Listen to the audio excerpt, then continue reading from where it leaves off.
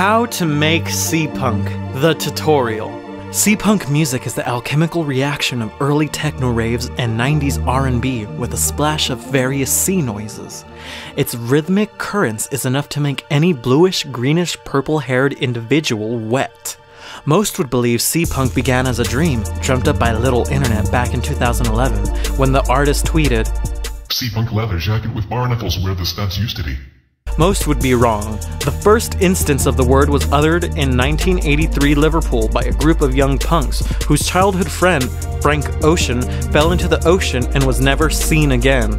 SEAPUNK is seen rather than heard. Its music plays a crucial role in its cultural inception. However, visuals are what made SEAPUNK a viral revolution. The year is 1997. The Titanic was just released into the ocean. Somewhere in an inner city dormitory, a young man by the name of Frank Ocean is placing a Lisa Frank purplish dolphin as his Windows 95 background. Eureka! The first ever SEAPUNK art was accidentally created. To create SEAPUNK music, you must become like the sea itself. Become a large, vast body of water with a bunch of living creatures evolving and moving inside you. When you become the sea, you must then rebel against all forms of conformity by following these easy-to-follow SEAPUNK rules. Rule number 1. Mermaids are not SEAPUNK. Why, you may ask? Because.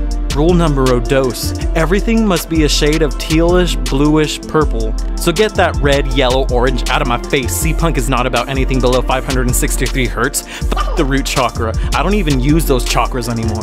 Rule number 3. Sample the ocean. Or sample something watery. If it sounds like liquids, or bubbles, or even dolphins on a balloon animal in the shape of a dolphin, sample that shit.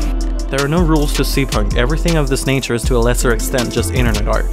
SEAPUNK is another branch of universal subconsciousness created through artwork of, I hate this word, but millennials who grew up in a world connected at all times, and created an art based on the mysticism that early internet culture and early technology had. It's no coincidence that a bunch of people around the same age and similar backgrounds from different places in the world who will probably never meet share a same ideology based on ironic appreciation of art in absurd fashion.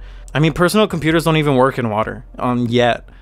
But what I'm trying to say is, get your SEAPUNK t-shirts! We got the latest trends and the trendiest styles to make all your friends say, hey, didn't SEAPUNK die 2 years ago?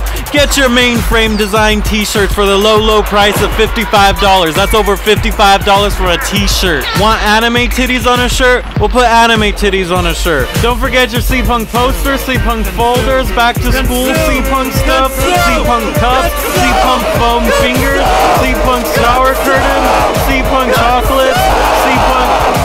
Art is only validated through the act of purchasing it. The blood of its culture is only worth its weight in gold. Thank you so much for watching this video. If you want to see my other videos where I teach you how to make vaporwave, click on the link below. If you want to learn how to become a sad boy, click on the video next to it. Thank you so much for subscribing and stuff. I can't do it without any of y'all. Thanks. Peace.